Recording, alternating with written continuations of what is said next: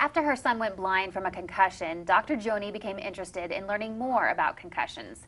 And when 1 out of 10 Americans will be impacted by concussions every year, you never know when it could happen to you. Joining me now is Dr. Joanny. Good morning. Good morning. Well, Lady Gaga and Justin Bieber are two people that everybody knows who've had concussions.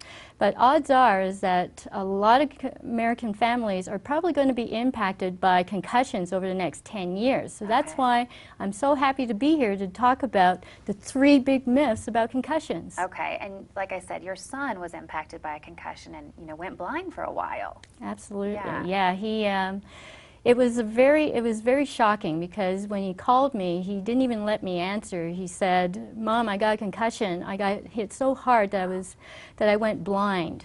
Wow, and he actually waited like 3 weeks before he even told you about this? He was that, traumatized? Yes, he was trying to do things on his own because he's a big boy. He was 29 years old at the time, but his symptoms actually got worse. Wow, okay. So let's get into the myths. What's the first myth about concussions? The very first myth about concussions is that everybody thinks, oh my God, you got hit in the head, you've got to go to the hospital and get an x-ray. But x-rays and MRIs aren't going to tell you that you've got a concussion. Okay. So what's really important is that you know the indications of a concussion. Okay. So first of all, if you got hit in the head, do you have a lot of headaches? You probably have a concussion. The second one is, are you feeling nauseous since you got hit in the head? The third one is, are you vomiting since you got hit in the head? And the fourth one is, are you having any eye problems or with your vision? Okay. And that's what happened to my son when he went blind. Right. All right, how about the second myth about concussions? The second myth about concussions is they tell you that rest is the best treatment for concussions, but unfortunately rest is not a guarantee that you're going to cure your concussion.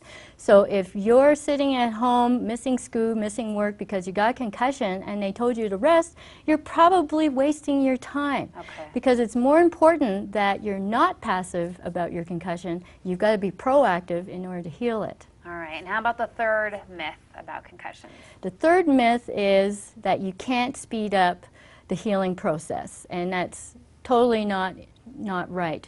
Because what's more important is that you find out what you can do, how to do it, and what to do in order to heal that concussion faster. All right, and I'm happy to say your son is healthy and well today, right? Yes, it's been 17 months since he had that accident, and he's doing everything that he loves, and he's perfectly fine. Well, thank you, Dr. Joanny, for your time this morning.